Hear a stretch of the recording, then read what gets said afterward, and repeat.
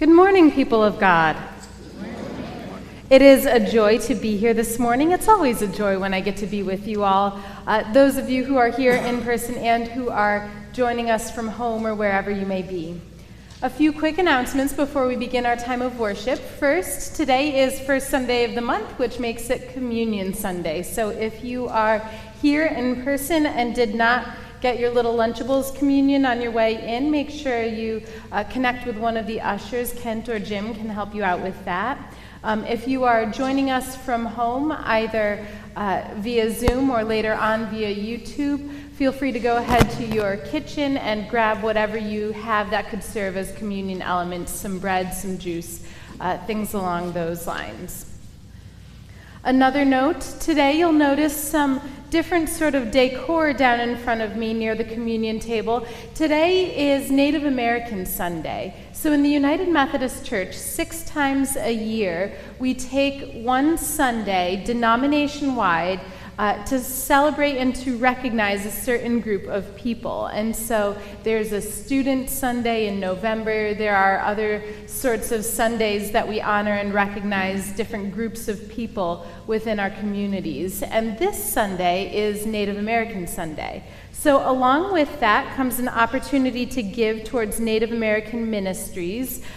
You'll see in your bulletin, if you are joining from in person, there is either a thing that looks like this. It's a little 2-sided card with a code on the front, or there might be an envelope that looks like this. There were, I think, 5 bulletins that wound up with the envelopes. They serve the same purpose. The envelope is where you can put some cash or a check if you wish to make a donation to Native American Ministries Sunday. This little card has a little square on it that looks kind of like it's got this black and white pattern. That's something that you can use with your phone or tablet to donate online. So if you show that to your phone or tablet, it'll take you to a website where you can donate online. If you're not sure how to do that, ask me or your grandchildren or your neighbor's kids or whoever, and somebody will be able to help you out with that, I'm sure. So 2 different ways that you can give towards Native American Sundays. If you have one of these code thingies and you're not comfortable giving that way, even with the help of your neighbor's kids, then what you can do is just write a check, submit it to the church, and make sure you put in the memo line Native American Ministries so we get it to the right place.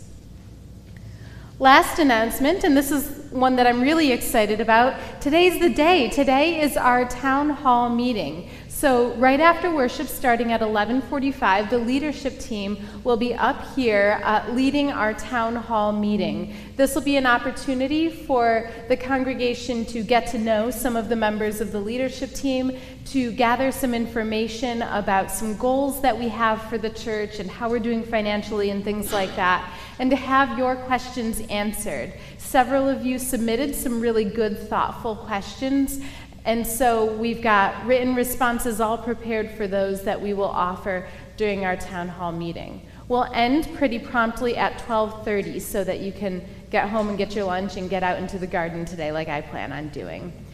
If you are joining us from home for the town hall meeting, you have 2 options. One, you can just stay right on Zoom like you are right now. So don't close the Zoom window after worship. Just keep it open as though worship were still going. The other option, if you want to take a quick little break, is that you can close out the Zoom window, leave the Zoom meeting, and then come back in at 11:45 using the same exact login information that you used to join us this morning for worship. So it's the same exact way that you log in for worship. That's how you'll log in at 11:45 for the town hall meeting. And so 2 different ways to join us from home. If you're joining us here in person, you can just take a few minutes after worship to greet each other and to chit-chat and whatnot, and then just be back in here. We'll do the town hall meeting in here at 11:45. I think that's it for announcements at this point. I invite us now to take a breath, center our hearts, and prepare to hear what God has for us this day.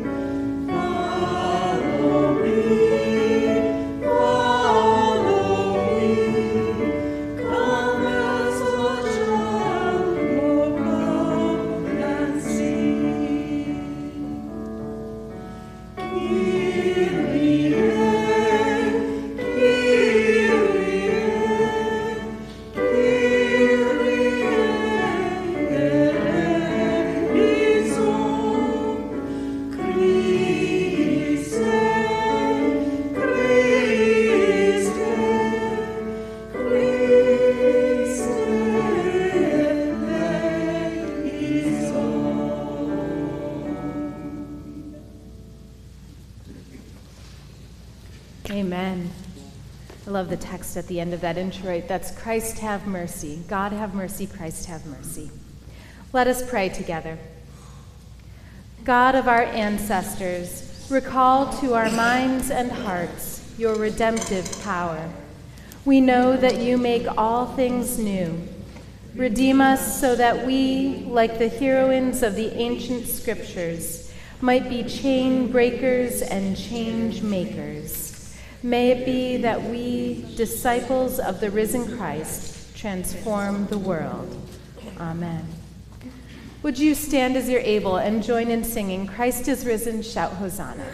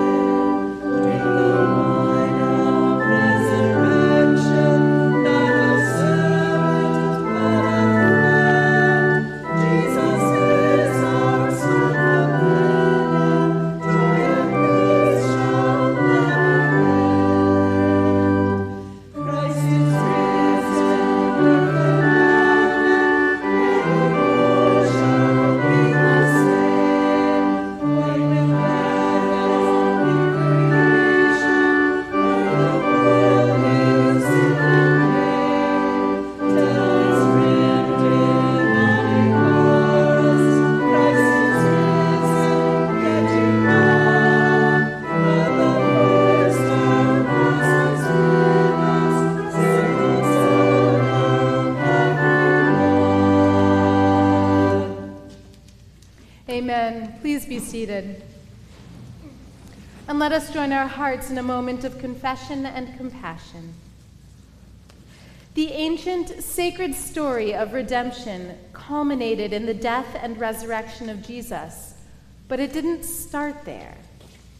Long before Mary birthed Jesus, God began the work of redeeming that which was broken. The story of Ruth exemplifies this with the intricate ways in which tragedy and desperation are transformed into connection and provision. What makes it hard for us to trust that God will redeem us too? Let us take a moment to reflect in silence.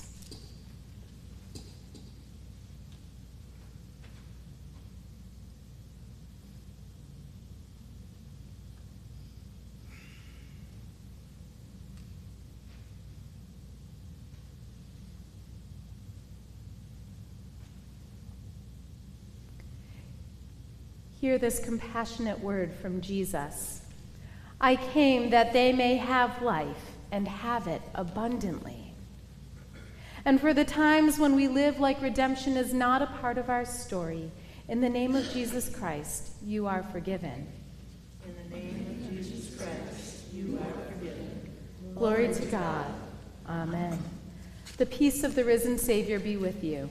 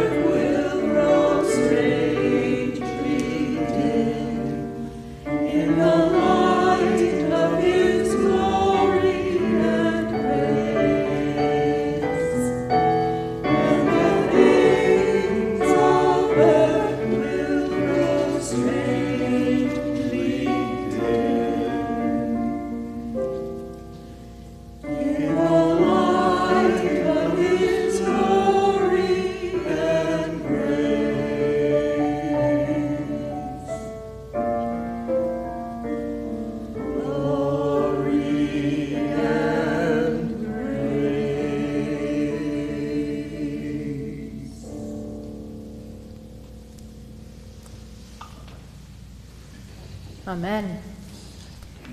All right, for our children's message this morning, we're going to unpack a word. What I mean by that is we're going to talk about a word that's really just a churchy word that we don't really hear anywhere else, and we're going to have some conversation about what it means. So this might be a time for grown-ups to listen up too, because this is a word that we struggle with sometimes. The word is redemption. Redemption. Our sermon that we're going to hear in a few minutes this morning is called Ruth and Redemption. And redemption or redeem, that's one of those words that we hear a lot in church, and it's kind of unique to church. But what does it even mean? I like to think of redemption as recycling. It's like God's recycling program for our life. So when we recycle something, let's say this morning after my shower, I finished the shampoo bottle, and so I put the empty shampoo bottle in the recycling bin because it's a type of plastic that we can recycle. So what happens then? Well, the empty shampoo bottle and all of the other recycling stuff goes to a recycling center, and it goes through a process that basically makes it usable again for something new. So that old plastic shampoo bottle can now be a new plastic shampoo bottle, or really anything else made of a similar type of plastic. So recycling is kind of the way that we take something that's old and not useful anymore and possibly a little messy, kind of like trash, and put it through a process that turns it into something new and beautiful and useful and good. So redemption is like God's way of recycling our lives, or things that happen in our lives, or things that happen in the world. See, one of the things that we see over and over and over and over again in the Bible is stories where God takes something that's a really bad situation, a really sad or hard or painful situation, and then out of that bad situation brings something new and good. I think my favorite version of that story is the death and resurrection of Jesus, right? Resurrection is the churchy word for when Jesus came back to life. And that's the whole point of Easter, and really the whole point of what it means to be Christian is to embrace this story, to believe this story that God brought Jesus back to life even after fear and hate had killed him. That's the ultimate redemption story right there, because the other piece of that story is the truth that when that happened, God made it abundantly clear to the whole world that nothing can separate us from God's love, not even death. So how does redemption happen in our lives, in real life today? I want you to think for a minute of something sad or frustrating or scary or painful that happened recently. Anything in your own life, grown-ups can think of something too, anything at all. Maybe a kid picked on you at school, maybe your pet or someone you loved died, maybe someone like yourself or someone you care about got sick or hurt. Anything along those lines. Take a minute to think of something. Now I want you to see if you can think of anything good that's happened that wouldn't have happened except for that. I can give an example. So let's pretend that the thing you're thinking of is being really sick earlier this week.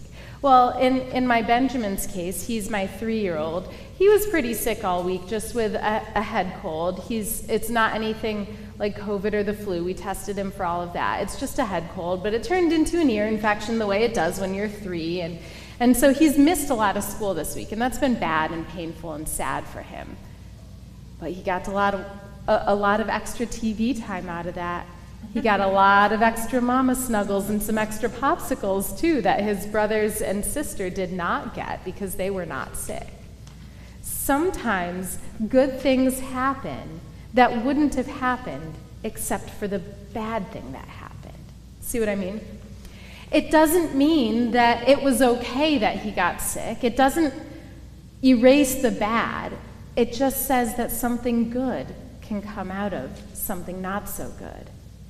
And so a lot of times in our lives, if we look back on the hard times, we can see that God brings something good out of something hard. Another example that's maybe not such a personal example, but anyone who's watched the movie Inside Out, kids and grown-ups both, anyone who's watched the movie Inside Out knows about this. Throughout the whole beginning part of the movie, there's this feelings character. Her name is Joy, and her whole job is to make sure that the human she inhabits, Riley, is joyful all the time, is happy all the time.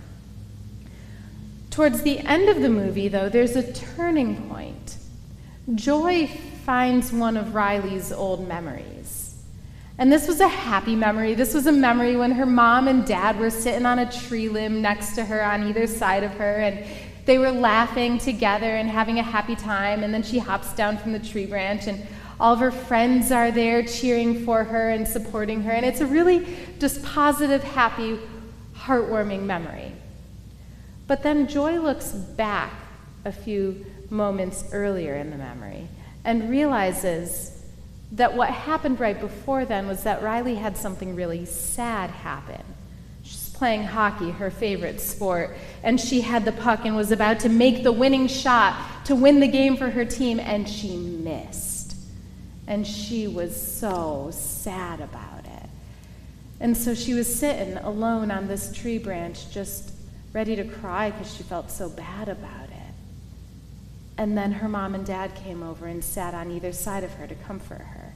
And then her teammates came in to support her and lift her up and say, Riley, we still love you even though you missed the shot. It's okay, we still love you. And so that joyful memory of mom and dad with her and her teammates surrounding her, that joyful memory would not have happened if it hadn't been for the sadness that Riley was feeling beforehand. It's kind of like a redemption story. So our challenge in all of this, our challenge for this week, is to grab hold of the promise of redemption. So in kid terms, what that really means is the next time something sad or scary or difficult or painful happens in your life, think to yourself, this isn't the end of the story. This isn't the end of the story.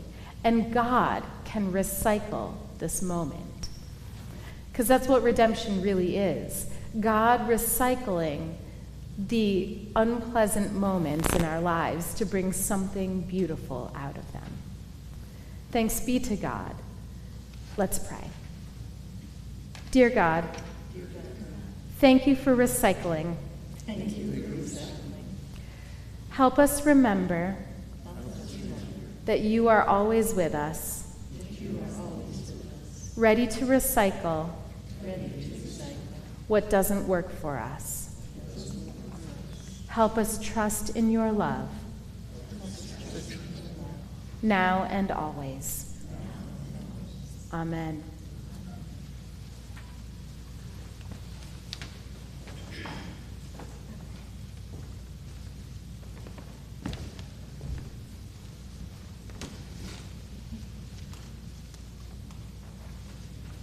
The first reading this morning is from Ruth 1. In the days when the judges ruled, there was a famine in the land, and a certain man of Bethlehem in Judah went to live in the country of Moab, he and his wife and 2 sons. The name of the man was Elimelech, and the name of his wife Naomi. And the names of his 2 sons were Mahlon and Chilion. They were Ephrathites from Bethlehem in Judah. They went into the country of Moab and remained there. But Elimelech, the husband of Naomi, died, and she was left with her 2 sons. These took Moabite wives. The name of the one was Orpah, and the name of the other Ruth. When they had lived there about 10 years, both Mahlon and Chilion also died, so that the woman was left without her 2 sons and her husband. Then she started to return with her daughters-in-law from the country of Moab, for she had heard in the country of Moab that the Lord had considered his people and given them food. But Ruth said, "Do not press me to leave you or to turn back from following you. Where you go, I will go. Where you lodge, I will lodge. Your people shall be my people, and your God, my God. Where you die, I will die, there will I be buried. May the Lord do thus and so to me, and more as well, if even death parts me from you." When Naomi saw that she was determined to go with her, she said no more to her. So the two of them went on until they came to Bethlehem. When they came to Bethlehem, the whole town was stirred because of them. And the women said, "Is this Naomi?" She said to them, "Call me no longer Naomi. Call me Mara, for the Almighty has dealt bitterly with me. I went away full, but the Lord has brought me back empty. Why call me Naomi when the Lord has dealt harshly with me, and the Almighty has brought calamity upon me?" So Naomi returned together with Ruth the Moabite, her daughter-in-law, who came back with her from the country of Moab. They came to Bethlehem at the beginning of the barley harvest. This ends our reading.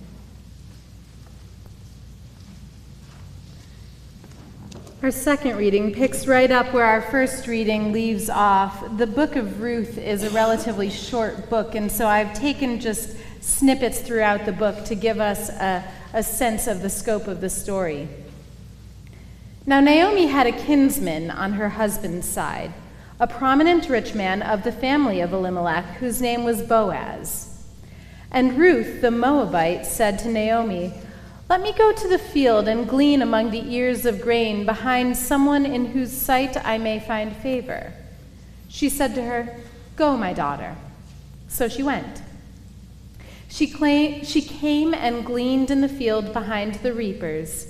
As it happened, she came to the part of the field belonging to Boaz, who was of the family of Elimelech.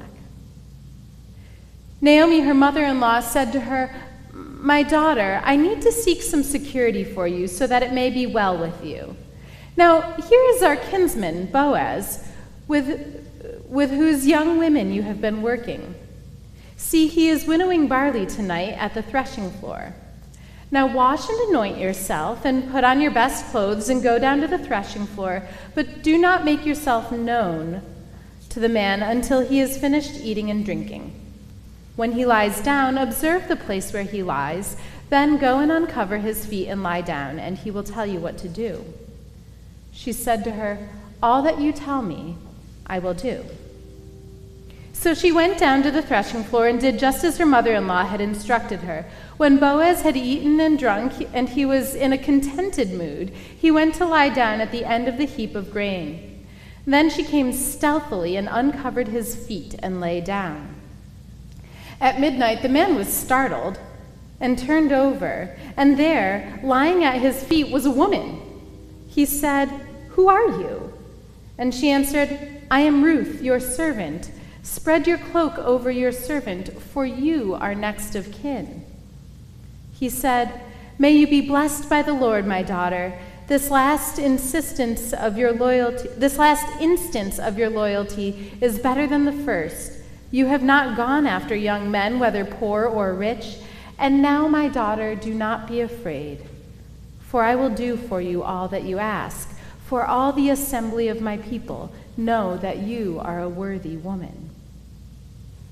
So Boaz took Ruth, and she became his wife. When they came together, the Lord made her conceive, and she bore a son. Then the women said to Naomi, "Blessed be the Lord, who has not left you this day without next of kin, and may his name be renowned in Israel. He shall be to you a restorer of life and a nourisher of your old age. For your daughter-in-law who loves you, who is more to you than 7 sons, has borne him." Then Naomi took the child and laid him in her bosom and became his nurse. The women of the neighborhood gave him a name, saying, "A son has been born to Naomi." They named him Obed, and he became the father of Jesse, the father of David. Now these are the descendants of Perez. Perez became the father of Hezron, Hezron of Ram, Ram of Amminadab, Amminadab of Nahshon, Nahshon of Salmon, Salmon of Boaz, Boaz of Obed, Obed of Jesse, and Jesse of David. This is a message of God for the people of God. Thanks be to God. Beloved, Ruth's story is a story of redemption, both for Ruth and Naomi. It's also a story of unshakable love, loyalty, and companionship. This is a wonderful, rich, inspiring story. It's a story of the sort of love and loyalty and companionship that are critical to the well-being of a community and were essential in bringing about God's redemption story through Ruth. And so that's why I chose Ruth's story to lift up today as part of our Women in the Bible series that we're wrapping around Mother's Day this year. The story begins with Naomi, not with Ruth. Naomi had 2 sons with her husband. Her 2 sons soon married women right after Naomi's husband died. So Naomi married Elimelech. They had 2 sons. The 2 sons married other women. And then the 2 sons died, leaving just Naomi and her 2 daughters-in-law. So Naomi told her daughters-in-law to do what was best for them, which would be to return to their family of origin and to seek new husbands among their communities from which they came. One of them, Orpah, did so, and understandably so. Let's be careful not to vilify Orpah for making a totally reasonable choice. Ruth, on the other hand, was a bit more stubborn. She did not return to her family of origin. She was determined to stay with Naomi. And so she returned with Naomi to Naomi's hometown. Now, when they got there, it was barley harvesting time, so Ruth decided to go out and glean in the fields nearby.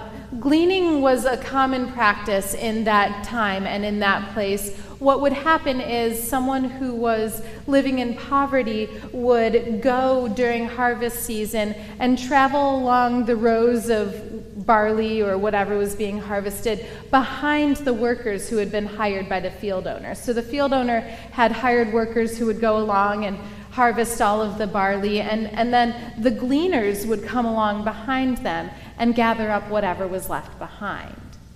And so Ruth went to this field nearby to glean some barley so that she and Naomi could have something to eat. Well, it turned out that this field that she wound up in belonged to a relative of Naomi's late husband. The relative's name was Boaz, and the relative was actually quite rich. And so Naomi and Ruth together hatched a plan. Really, it was Naomi's idea, and Ruth executed this plan. Now, this is the part, friends, where the story loses its G rating and becomes a PG-13 story. Because there are children who join us from home, I'm going to need the adults to hear between the lines to catch some of the richness of this story. So here was the plan. Naomi told Ruth to do all of this, and she did it. Ruth was to wash herself clean, to put on some nice perfume, to get all dressed up, and to go where Boaz would have been overseeing his employees in their work. She did this, and she waited in secret for Boaz to have a really good, satisfying meal and a really good, satisfying drink, or 2 or 3 after dinner. And once Boaz was feeling all warm and relaxed, he went to the threshing floor where he was working, and he laid down and he went to sleep.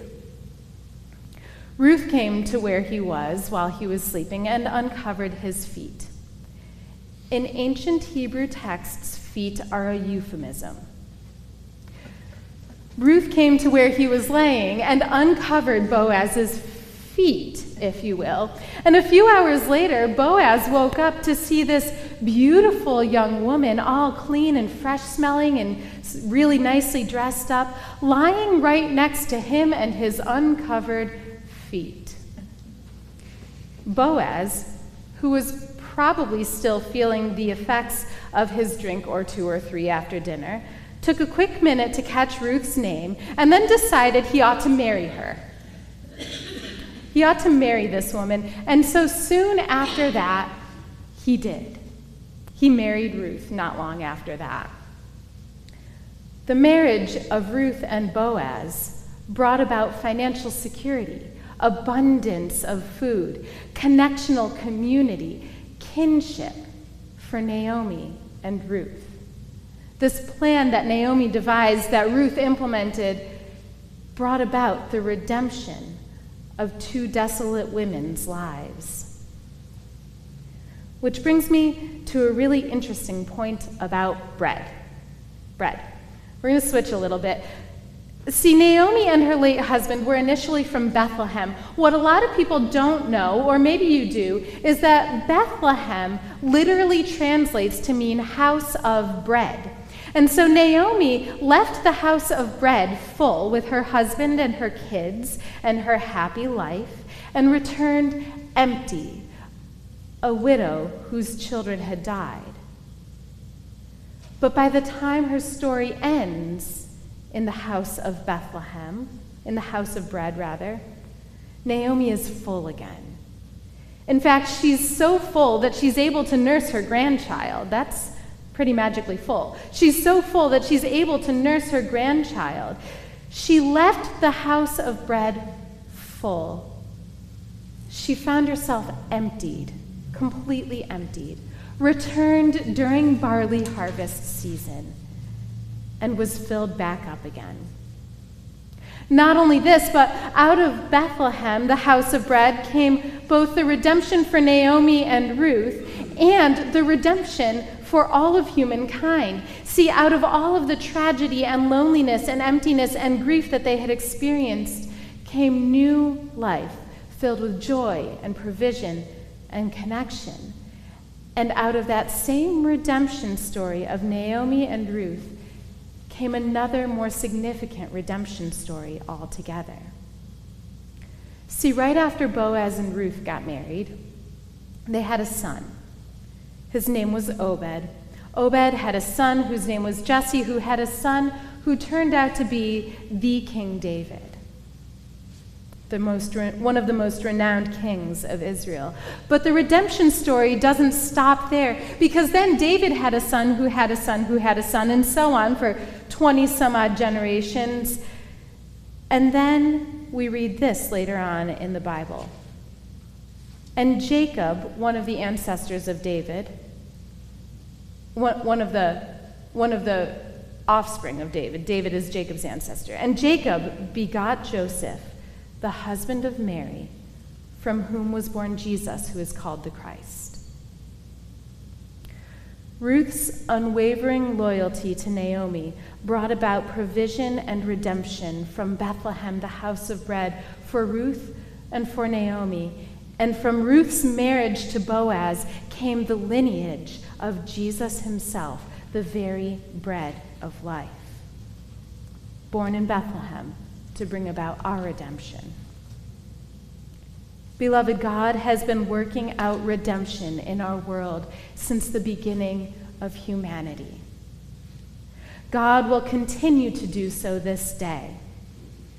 And so whatever is broken in our world, in our families, in our bodies, in our spirits, all of that brokenness is subject to the redemptive power of the God who loves us all and performs great miraculous redemption stories across many hundreds of years. And so, for the provision and redemption that we find in Jesus, the bread of life, and in all of the ways that holy love is still moving mightily among us, we say, thanks be to God. Amen. Would you stand as you're able to join in singing? Sing Alleluia to the Lord.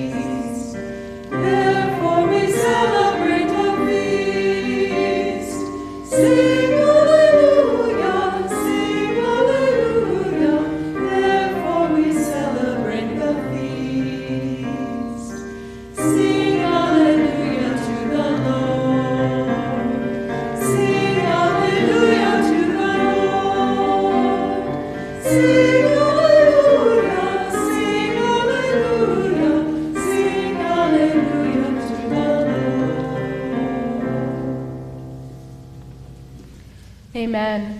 Please be seated, and let us take a moment now to share our joys and concerns with one another.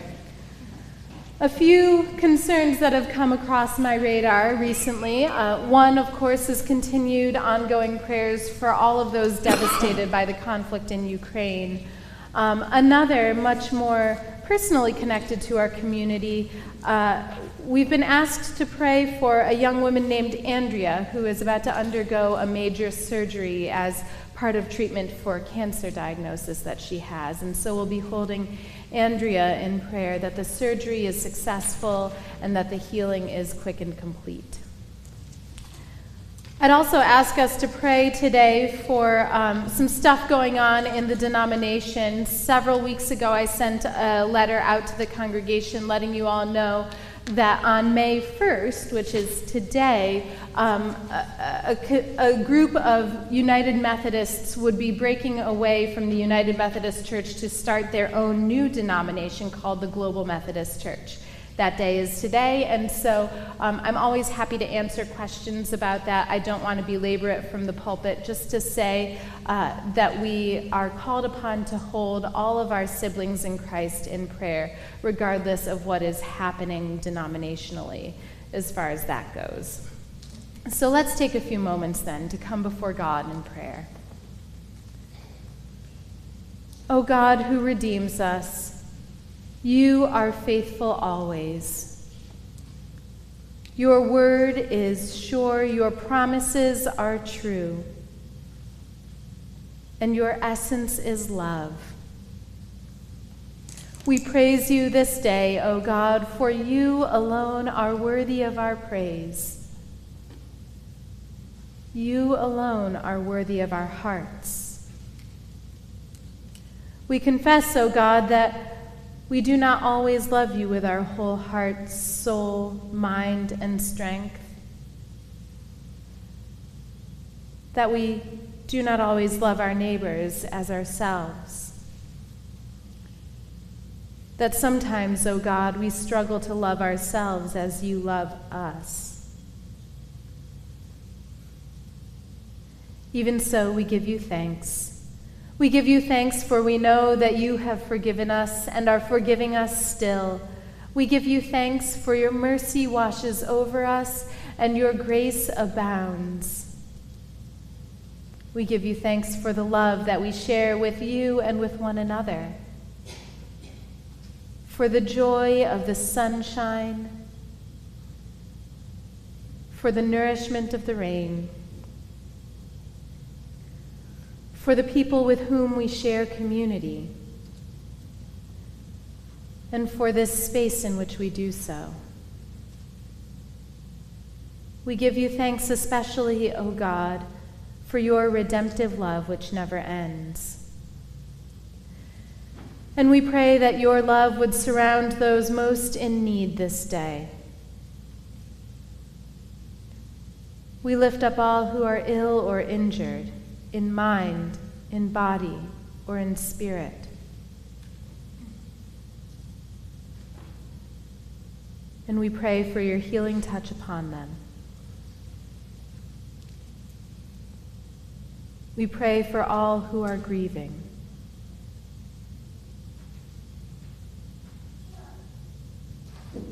that your comfort might surround them. We pray for all who are living in fear or in violence.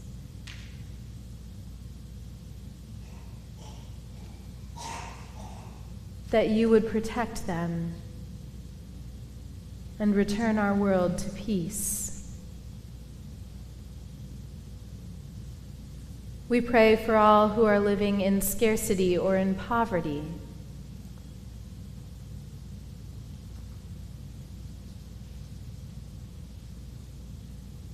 That we might be bearers of bread for them.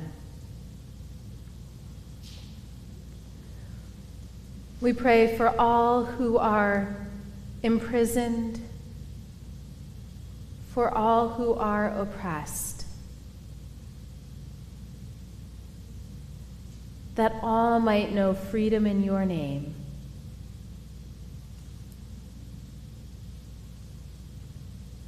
We pray all these things in the precious name of Jesus, for whom we give thanks this day. Amen.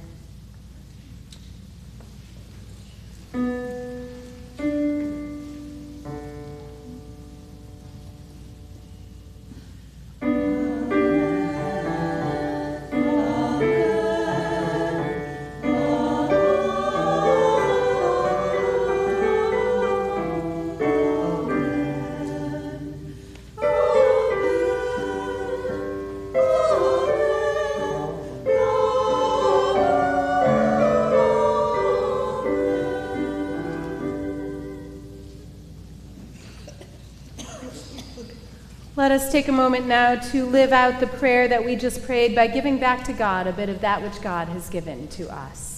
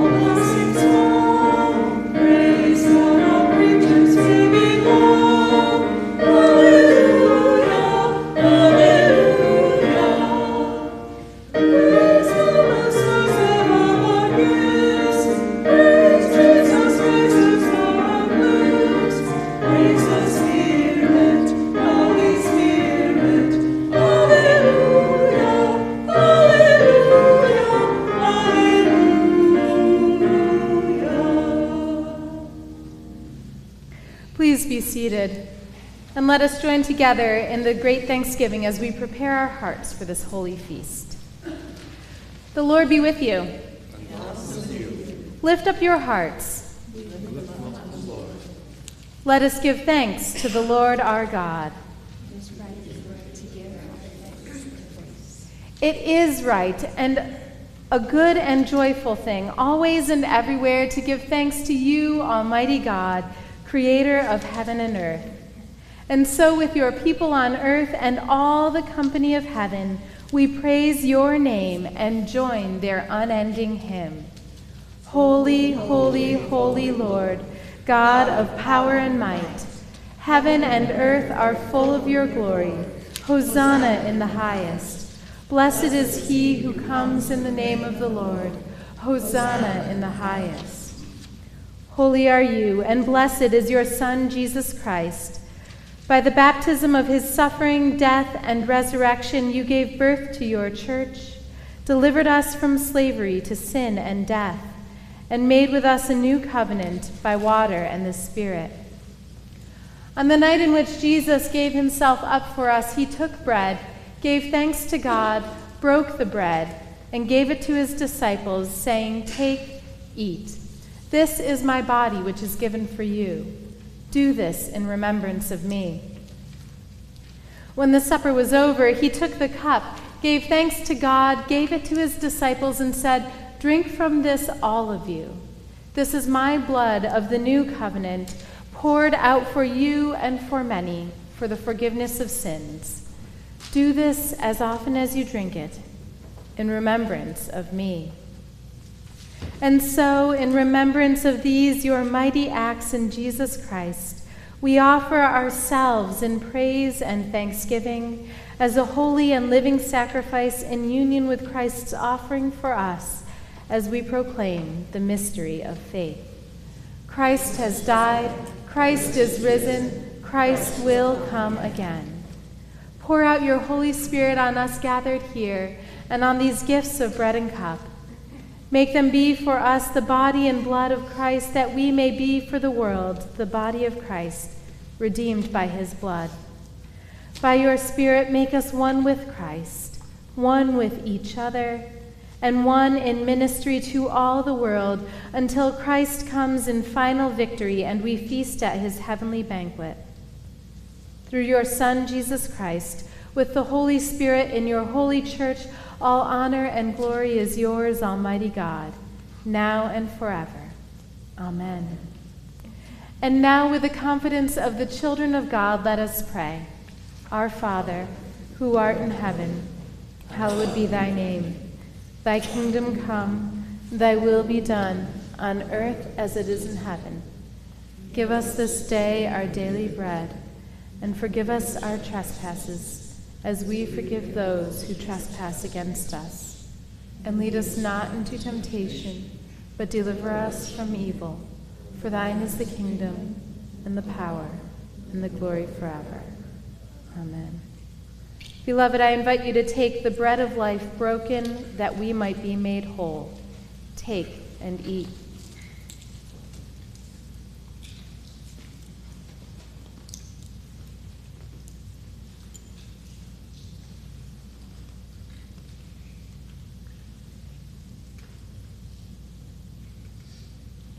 And now the blood of Christ poured out that we might be filled to overflowing.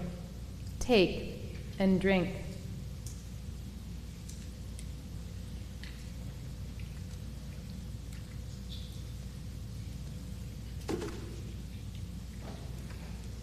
And now, as we celebrate the joy of this wondrous feast and all that it represents, I invite us to stand as we're able to join in singing Amazing Grace.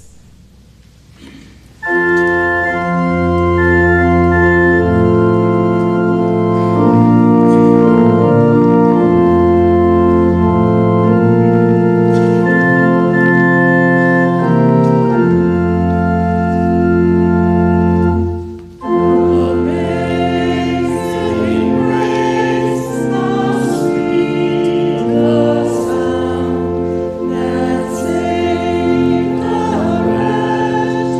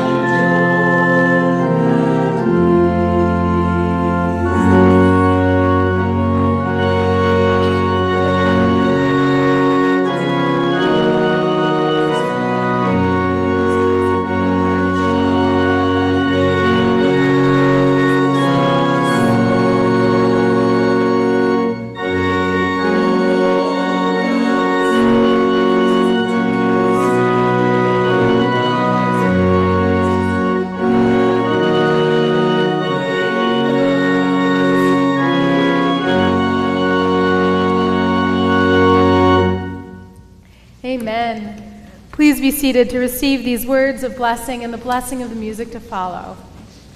I almost kind of have nothing to say. That was our benediction. When we've been there 10,000 years, bright shining as the sun, we've no less days to sing God's praise than when we first begun.